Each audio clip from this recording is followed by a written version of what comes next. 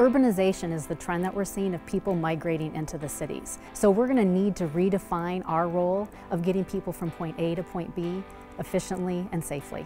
The future of urbanization is inevitable, and it's no longer seen as a threat, it's seen as an opportunity. The question, I think, is how do we take full advantage of that opportunity? So we talked a little bit about technologies that Ford is putting in place to make sure that we make the drives in cities less stressful as we continue to have more and more congestion. We can address the concerns associated with large urban areas via a variety of technologies, such as forward collision warning, active park assist, and a number of other technologies. Our partnership with Ford Motor Company is helping to bring up the next generation of car shares on college campuses across the US and Canada.